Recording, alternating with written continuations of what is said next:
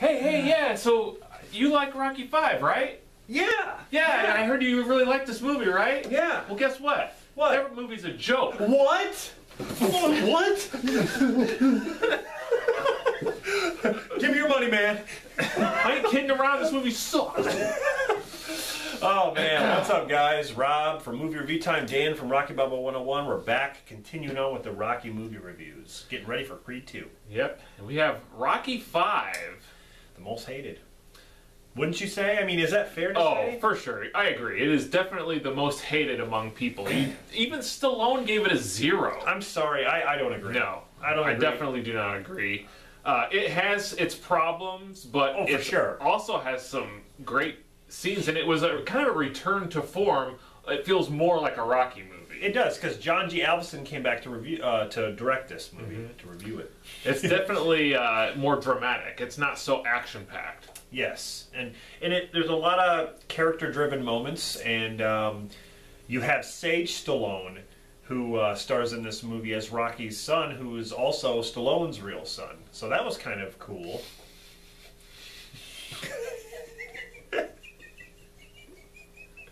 I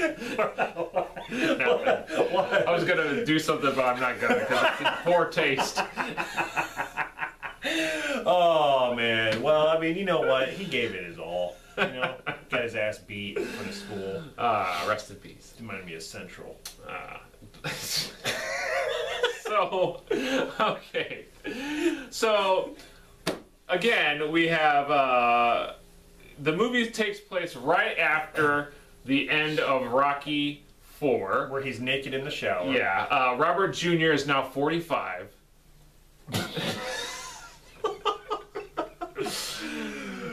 Oh, as soon as Rocky gets off the plane, the kid looked like he's just been eating Cheerios. I mean, goddamn.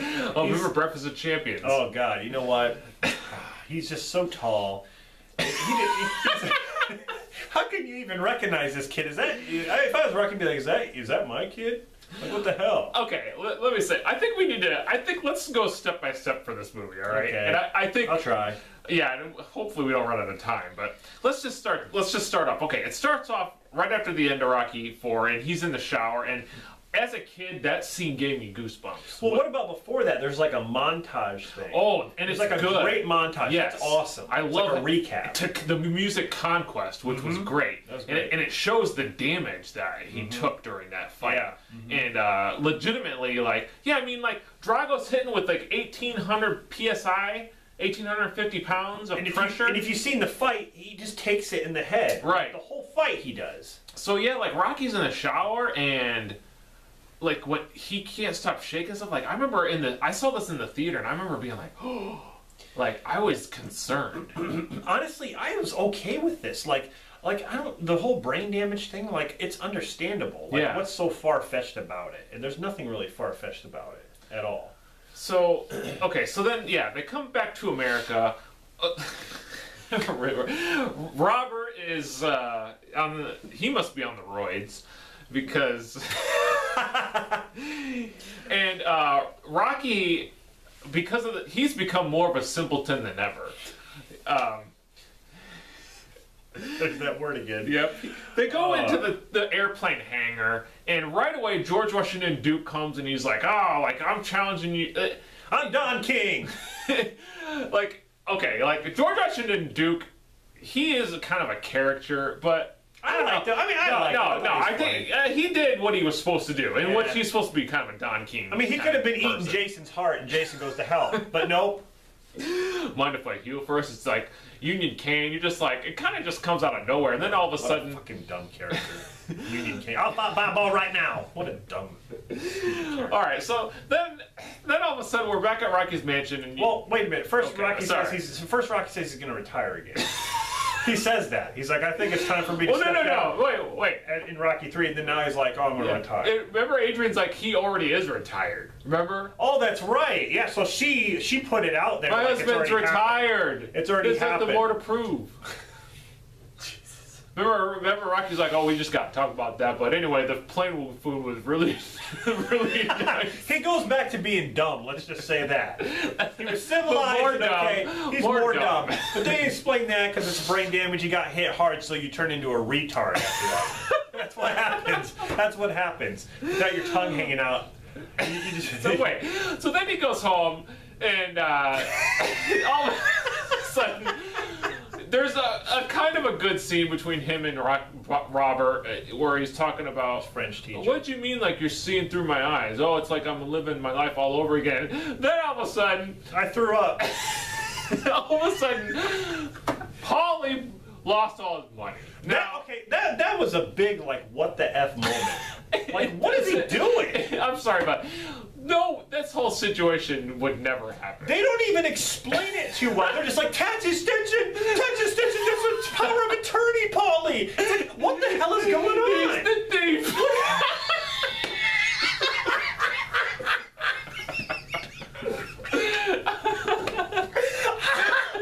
The piece of paper Paulie had you sign.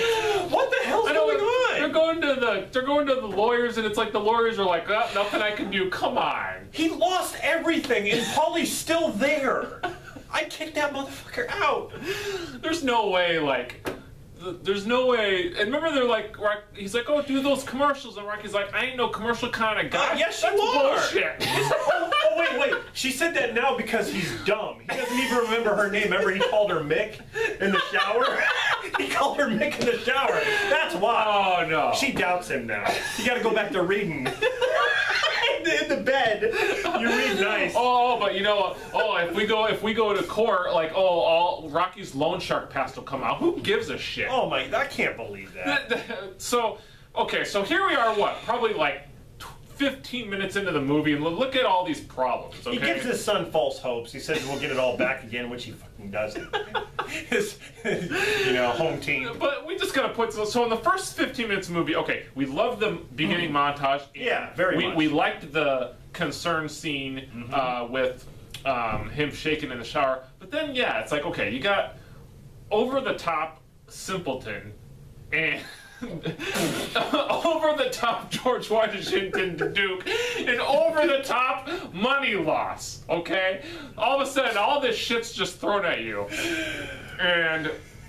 But then the next scene, to get a little bit more serious, like, the scene where he goes to the doctors and they're like, that's a pretty sad scene. Like, I feel so, like, I get teary-eyed on that scene when Rocky's like, this ain't no time to retire. Not like he's not this. God. Only God. Not God. no office. Like, you feel. It's like you feel terrible for him. You know. Yeah, like, that's sad. And then they gotta sell all their stuff and move back into Paulie's house. I mean, after what he achieved after fighting Drago, it's like now he's down in the dumps. Yeah. You know. And all this leads to, in my opinion, probably one of the top 5, maybe top 3 moments in any of the Rocky films, which is the Mick flashback. When he goes to the gym. Well, I like all of them. Like, I like even like the one where he's fighting and then he sees him and he's like, get up one more round. Oh, like right. But the Mick flashback, the actual flashback where he's standing there and there's a scene. In the monologue. Like that was great. I love that scene. It is so memorable. Because we haven't seen him since Rocky 3. Yeah, and Burgess Meredith came back and did the scene. I mean, it's so well done. It is one of my favorite moments in the entire saga. And again, we get to see the gym, we get to see the pet shop, we get to see all the familiar places that we've seen in the other Rocky films. Hence, it's a Rocky film. Right. It definitely felt, yeah, and they go to the attic and they get the old clothes and stuff out. And it definitely felt like they were trying to come full circle. He even found Adrian's glasses, the ones that he took off after he raped her. Or, I'm sorry, politely forced himself. That's right. Yeah, it was the 70s. Oh my God. Flashback. No means yes. So I remember in the theater, right after that Mick flashback scene, Mick Flash scene. Miss Flash. Right, all of a sudden, remember it goes into the do rap music? When the music choices were not. It was almost like it was trying to be modern. Yeah. Modern age. So that part I don't like the rap. I just didn't feel like it felt right for that film. Yeah, that'd be a complaint of mine. So then let's see. So then he starts he's running mixed gym, and Tommy Gunn shows up. So we got a new guy, Tommy Gunn, played by Tommy Morrison, who is an actual boxer. Right. So this is the first time he's had an actual boxer play a role instead of hiring an actor. And you know the problem with that is that they can't act. I mean, but I thought Tommy Morrison did fine. Honestly, I thought he did fine. Yeah, he was a hothead. Yeah. I think he was good. I think the hate for Rocky V spills over into things that really shouldn't be hated. I thought he did a fine job. That's probably because they saw the work print. I like the work print. Oh, well, he did act. Didn't he talk about pancakes? That was... Oh, that was a deleted. That was Rocky. Okay. He was drunk and he was Forrest Gump or Rain Man in that scene. Well, either case, yeah, I think people kind of overlook certain things. Just to go on a tangent right now, the work print, which is like a director's cut of this, I feel is a better film. Honestly, there are some good scenes. I feel like I wish that film would have come out. It's too bad they don't release it. Yeah, I have a copy of it. Oh yeah, we should watch that. Maybe one time we'll review it. It'd be cool. Hey, yeah, yep. But anyway, so so Tommy comes in and Rocky. You remember he's talking to Robert like he's living through his eyes. Well, Rocky wants to start living through Tommy's eyes because it's like he wants to be a winner again. You know. Yeah, and it's like if Rocky can't physically be there to do it, he feels like he can be training somebody like he's actually there with him. So it's like he's taking the role of Mick, pretty much. Yeah, and I thought that was I like that aspect. Like he started to push his family out because he wanted the glory back. Yeah, and that was a good dynamic, like as far as like characters. Yeah, and of course you got George Washington Duke. He's gonna take advantage of this. Didn't this movie feel like Revenge of the Sith? It did. Like, yeah. Like Tommy Gunn is Anakin. He's Washington Duke is the Dark Emperor. Lord, yeah, he's gonna turn him, and then he does turn him. You have Union Kane, who's a pussy mouth little guy. Yeah, but like, this whole thing was to set up a fight between that, that guy. And it's almost like that was kind of lame because there was no villain. It's like they turned Tommy into the villain. Right. Pretty much. But to set Tommy up, it's like he had to fight someone lame. Yeah, I kind of feel like Tommy, he kind of turned on Rocky a little too easily, but maybe I guess the glory got to him. I mean, I know that's where they were going, but in Rocky he even said that to him. Remember, he's like I tried to keep you away from all the scams and deceptions because money talks. Right. And he didn't have money when he showed up. He didn't have nothing. Are you hungry? Yeah. Why don't you come on and eat some food? It's like, oh, I'm not hungry for food. I'm hungry to win, you idiot. And he takes him home to Siskety. Remember when you talked about scams and deceptions? You're the one that should have watched out. Oh, you're grounded, you little shit. Get back in here. That was a good side plot, though. I mean, I like that his son started to act out and be kind of hang out with the bad crowd. And yeah, you get to see his son go through the struggles too, living on the streets, which he's not used to because he was spoon-fed his whole life. And he gets to live on the streets, and he gets his butt kicked, and then he learns how to fight, goes to his dad for help. His dad turns him down because he's training Tommy. I mean, he doesn't really go to his dad, though, right? He doesn't really ask him. No. But his dad, it's like he's stupid. It's like, you can't figure out what's going on with your kid here, but he's not paying attention to it. And, of course, Adrian, she's really not doing anything to interfere, but she's always been that way. She doesn't interfere until I think she's still always been kind of like that timid character. She wants the best for everybody without getting 100% involved. Yeah. With this situation, I guess. You see, as we're talking about this movie, though, I mean, yeah, we've made fun of some things, but there's good things. There's good things. The good things outweigh the bad. Yeah, I think. I definitely feel that way. So then, you got the scene where Tommy does turn on Rocky and speeds away, and Rocky's all upset because he feels like everything's falling apart again. He failed him. Yeah, and he's like, he didn't want to be a bum, and he feels like he's a bum again. But of course, Adrian's like, you're losing your family, and he kind of corrects all that. And I know I'm kind of fast forwarding through this, but I like at the fight when Tommy's fighting Union King, like Rocky's like acting like he's Punching in the the ring, bag, yeah. and you could tell like he wants to do that, but he can't, because of the injury. And then when Tommy doesn't thank him, you can tell he's like devastated. Well, when Duke handed in that check for like, what was it, $50,000, and then Tommy has this horror on his shoulder, it's like, what do? It's like you're going to take the money and now you're living the life. It's like, how easy is that? Like, Yeah. You're the dark side. Anakin turned because he's a wimp. So then, of course, Tommy feels like he's got to prove something, so then he goes... Yeah, because when he's fighting these people, the press pretty much criticize him for fighting bums, like not fighting like real talent. Right. And then they start comparing that to Rocky Balboa, saying you'll never be like Rocky. And so then Tommy feels like he has to fight Rocky in order to prove to everybody that he is something. So that's another dynamic. I like that. I like that because it's true. You're not like Rocky. Rocky, you're in his shadow. You're basically doing what Rocky has taught you to do, but you're not him. Man's fought wars in the ring. Okay? Yeah, and it was all a setup, and of course leads to something. As a kid, when I left the theater of this movie, I was disappointed. I remember the first thing I said to my dad was, "There wasn't a boxing match." Even though there was, but there was no ring, like official Rocky boxing. Yeah, there was no Rocky boxing. When I look at it now,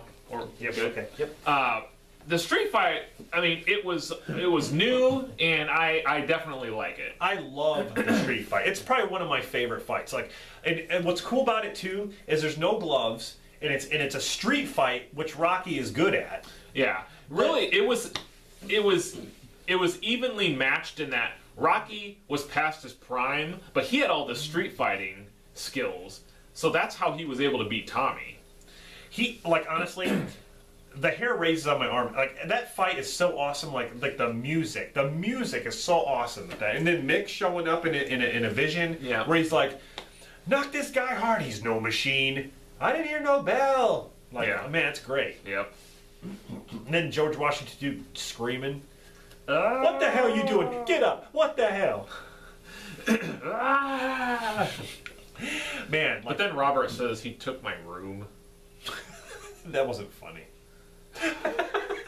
What about the end?